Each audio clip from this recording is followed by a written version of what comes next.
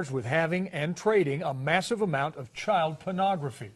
KIRO 7's Gary Horker is live near the Gates compound in Medina. And Gary, this man worked as an engineer for the family. That's what SPD intelligence found out, Steve. They found out that the man actually worked for the Bill and Melinda Gates mansion on the grounds of their sprawling 66,000 square foot estate, and that's where they found him and questioned him last March. The estate is behind us right on the lakefront here, but this is a few blocks away, and it's as close as their security will allow us to get. But according to King County prosecutors, 51-year-old Rick Allen Jones was questioned by detectives about images of child porn and even child rape that were sent from Jones's home computer. Now, none of this alleged crime actually happened at the Gates mansion, but it was here that Rick Allen Jones admitted to detectives he collected child porn for about 10 years, sending images through his Gmail account. Now, while Jones was talking to detectives at the Gates estate, 3 more SPD detectives had a search warrant to search Jones's Ballard apartment. There, they say they found more than 6,000 images of graphic child porn and rape, 133 of which were children identified by police. We tried Jones's apartment for comment. We got no response. We also reached out to Bill and Melinda Gates' foundation, and we did not hear back. So, in fact, we do not know if he's been fired by the Gates' family. Another mystery into this is why Jones was never jailed or charged by these allegations up until now. The investigation started here at the Gates Foundation, the Gates Mansion, in March, and the criminal complaint, which I have right here, says he has to show up in court and face a judge in the coming days. So we're going to keep track of this. We're digging into the charges. We'll keep you posted on the latest. Live from the lakefront in Medina tonight, I'm Gary Horker, KIRO 7 Eyewitness News.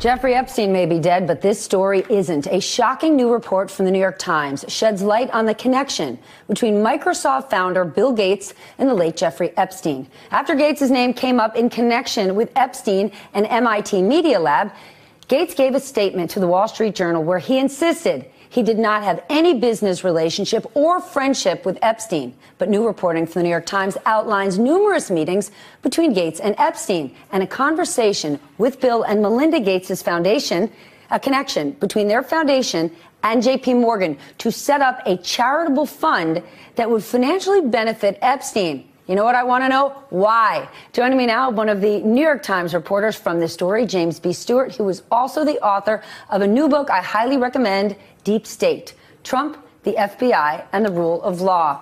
Let's start with this. Gates says, no relationship, nada, nothing. You report these two men met at least 6 times.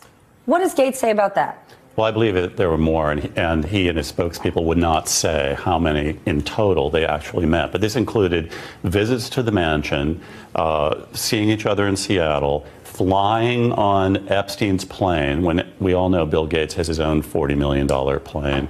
And then, as an investigative reporter, why would Gates say, oh, I had no relationship with him, when, of course, he knows what the facts are? So that always sets off red flags for me. He also has one of the largest, most established foundations on his own.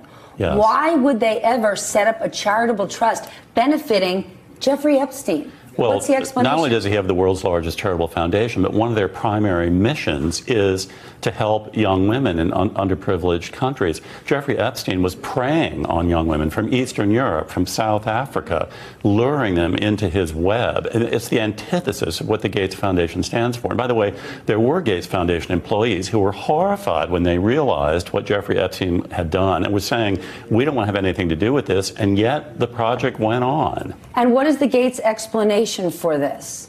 That it was all about philanthropy, that Bill Gates just wanted to find new sources of money. But when you went and met with Jeffrey Epstein a year and a half ago, I read your piece, you knew straight out of the gate something didn't add up. It smelled foul. Bill Gates didn't notice that? One of the smartest guys in the world. I mean, he's a registered sex offender, and after I rang the doorbell, it opens, and there is a beautiful young woman standing there who I didn't think was 16, but she could have been, 19 or something, and I thought, whoa, a sex offender has a beautiful young woman opening the door. So I didn't even have to go through the door before I realized there's something really weird going on here.